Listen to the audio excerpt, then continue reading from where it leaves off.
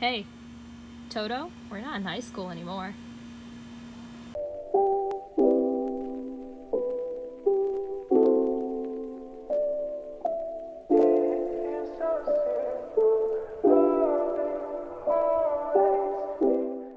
Hello, welcome back everybody. I am here with my cute and crusty self out on my patio for a change of scenery finally.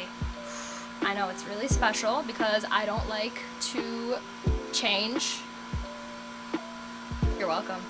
As you know, it is Poorva back at it again with a fantastic video so that you can struggle a little less than I have so far in life. If you are new, welcome. It is great to see you, and if you are not, welcome back, I guess. As long as you've seen a few of my other videos. P.S. if you haven't, go check them out because, drumroll please, we have hit 100 subscribers. Thank you so much to those who have subscribed, and this is a great milestone to start off with our cute little family.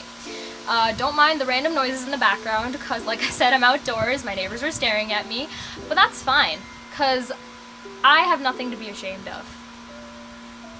Like I said, if you would like to see new content from me every week, make sure you subscribe, hit that like button if you enjoyed that content, the notification bell so you will be notified every time I upload, and you can join our humble little YouTube family.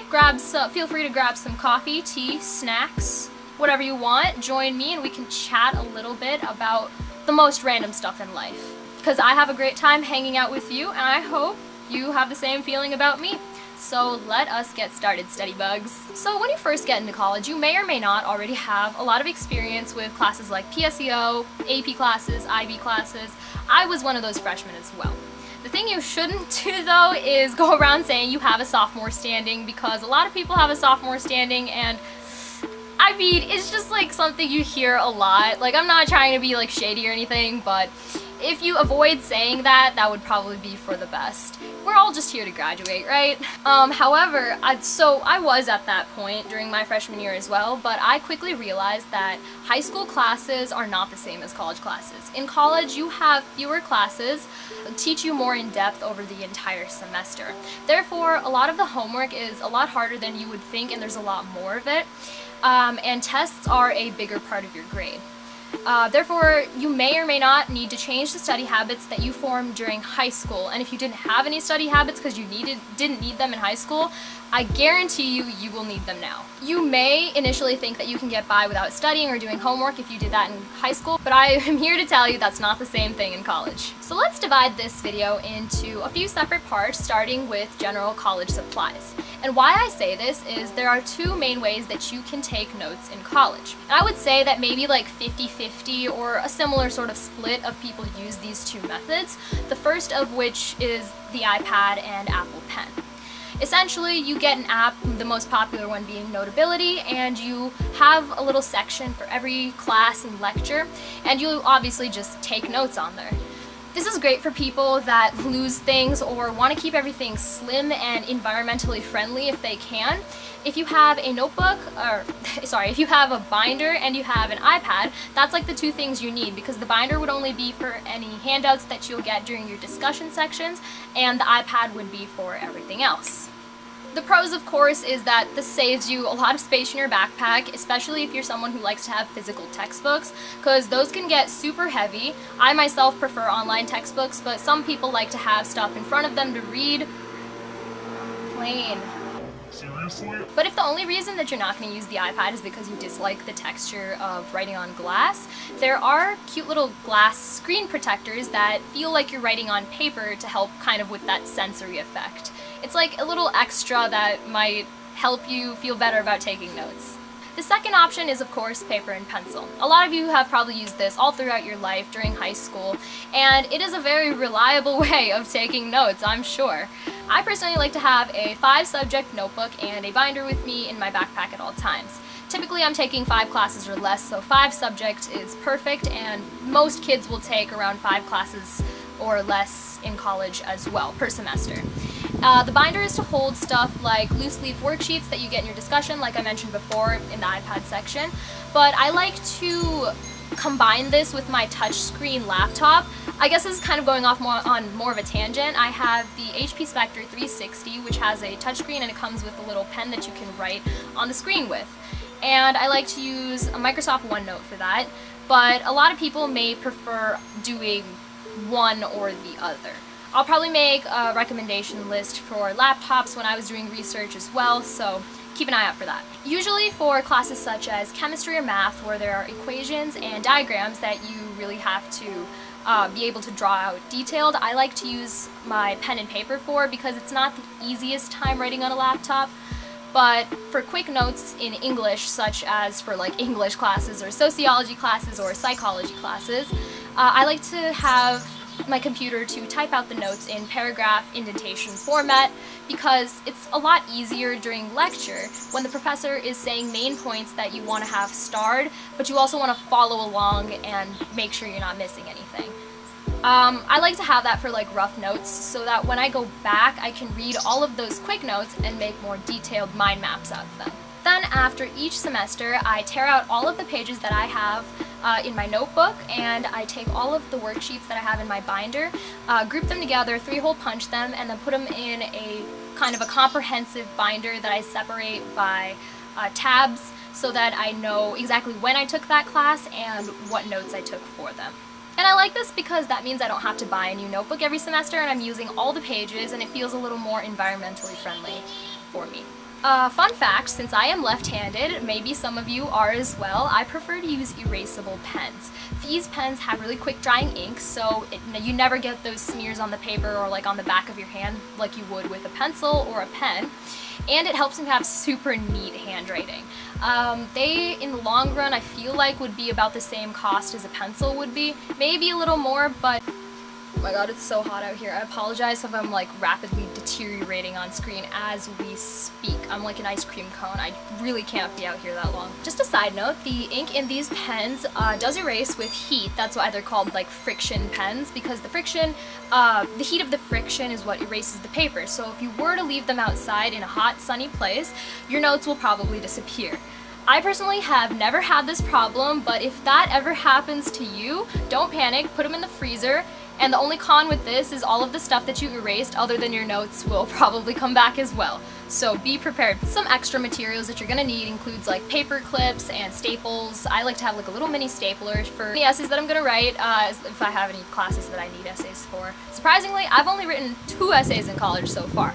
Go figure. Some other things, probably like some highlighter markers or index cards for physical flashcards if you really hate Quizlet. Yeah, maybe there's some old souls, maybe you hate the internet.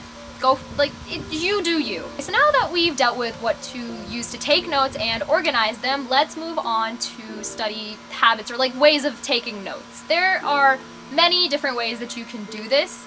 You might already have a way that you're comfortable with, but I'm here to tell you that there might be a more efficient way to do that. So, of course, the least effective way is just regurgitating information out onto the paper. What I mean by this is you go to the lecture and you write down every single thing the professor says without actually thinking about it. If you find that you don't want to miss any information while you're in lecture, you can do like a voice recording, a video recording with the professor's permission. You can probably even find some recordings online if the professor likes to do that as well.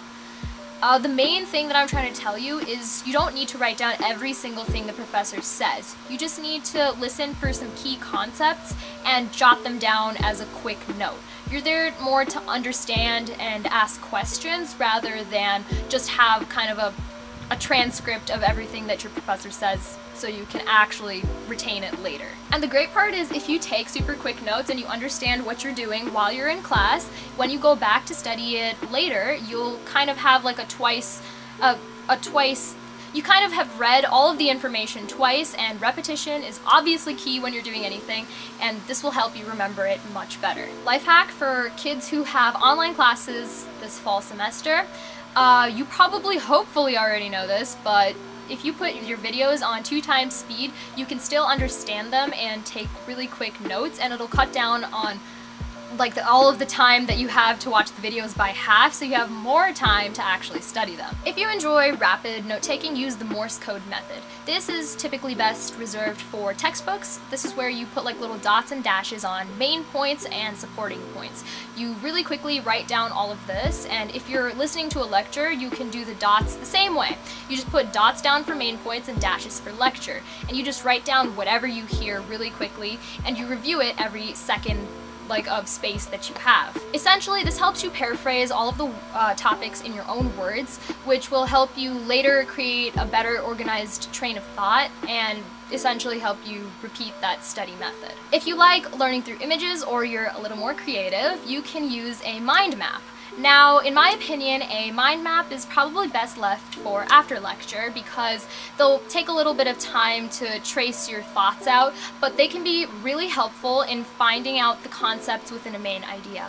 Think of it kind of like a tree where you have your main topic as the trunk and the branches that go off are subtopics, and then once you get to the subtopics, you can put little question marks by things you don't understand or things you need to look up videos for, and the little leaves can be like details that you don't want to forget. If you do the best with complete written out thought, I would try the sentence method. This is where you take every paragraph or topic in lecture, write out a complete sentence for the main topic, and underneath that write out subtopics in complete sentences and details in complete sentences. Technically, this is kind of the way that I like to take quick notes while I'm typing them out in class, because I will take the main topic and put it on top, then do kind of an indent and then do subtopics underneath that. It gives you kind of like a flow this way for each topic, and I really enjoy it because I can go back and star and highlight and like notice little definitions in my notes if I'd like to. Other common note-taking methods include outlining, charting, and everyone's favorite, Cornell. You can look these up online if you really want to find more ways to take notes that I never listed here before, that I haven't listed in this video. Well, hopefully after you've taken all these notes and you haven't dropped out yet, you are ready for your first few midterms. Midterm season's kind of hell. Libraries will be packed, but if you study correctly, you shouldn't have to spend a bunch of hours or pull any all-nighters. I did not pull any all-nighters my entire year because I feel that they are super detrimental to your health and do more harm than good in the long term. Ideally, you've been reviewing every day for like at least maybe 2 weeks before the midterm, but I know you're gonna end up probably cramming all of the information in maybe like half a week before the test, or if you're really adventurous, a few hours before the test. So when you study, obviously you're trying to find as many practice problems as you can that may be on the test and go through them so that if you find something similar, you'll be able to solve it. One of the best ways to know exactly what's going to be on the test is to take practice midterms from like a semester or two before. I'll get more on that later, but those are honestly the ideal way to study last minute if you have to. First off, cramming all the information into your brain without any other breaks is the best way to burn yourself out and retain close to nothing. So for study timing, try the Pomodoro method. Essentially what this is, you set a timer for 25 minutes and you study for those 25 minutes. Now, after that chunk is over, you take a 5-minute break to get up, stretch, get water, look through your phone, whatever you want. Then you go back to studying for 25 more minutes. So you take these 25-minute study blocks and those 5-minute study blocks, repeat it 4 times, and on the 4th study period, the break should be around like 15 to 30 minutes. This is scientifically proven to be one of the best ways to study because it helps you retain the information, kind of digest it a little, and not burn yourself out when you're trying to take really long study hours. It really helps with mental fatigue and making sure you don't burn yourself out before the test. Another great way to study is watching fun YouTube videos, because we all know that we all get bored of reading our own handwriting or the textbook because words are boring. Infographics and watching other people talk is a lot more interesting. I recommend Khan Academy. The organic chemistry tutor is amazing and has a bunch of topics on his channel, and there are tons more out there. You just gotta be able to know how to look for reliable information. Side note, have a ton of small snacks with you while you study that take a long time to eat, because you'll avoid getting up and going to the fridge or pantry when you're bored, and it'll be fuel for your hard-working brain. Hard-working or hardly working brain, am I right? especially if you're cramming the night before. Please don't. I say this like I'm not guilty of doing the same thing. As I mentioned, try to do as many practice exams as you can. Sometimes your professor, if you're lucky, will provide all of these from the past few years or semesters. Otherwise, you're going to have to ask people that have already taken the class if you can see their old exams. In college, it's a little bit different than high school. They will give you your exams back after they are graded, and they become great study resources for people taking the class in the future. If you don't know that many older people on campus, a great hack is to go to one-on-one or group tutoring. One-on-one tutoring is more likely to help, but it's only available for some people on some campuses, so if you have that resource, it is amazing. You can spend time talking to them about all of the concepts that you don't know, and they'll most likely also give you a lot of their old notes, flashcards, study methods, YouTube videos, and maybe even practice exams that help them prepare for the test. Office hours are a given, and you've probably heard about them everywhere. Honestly, a lot of people don't go to them. That's why they're so great, because their offices are empty and they're just waiting for someone to come talk to them, maybe even ask for life advice, but mainly to ask questions about the class, and because they're there to help you succeed. However, if you're feeling a little intimidated because it's your first year on campus, peer tutors are the way to go. Alright, I hope you've come out of this video with a little more understanding of how studying in college works, and you are way less stressed about how that's going to go in the fall. Hopefully, you now know how to succeed academically in college. And if no one has told you yet, or if you haven't watched any of my other videos, your mental health is way more important than any grade that you could get in college. I struggle with this anxiety myself, and my mother always tells me that what's the worst that could happen?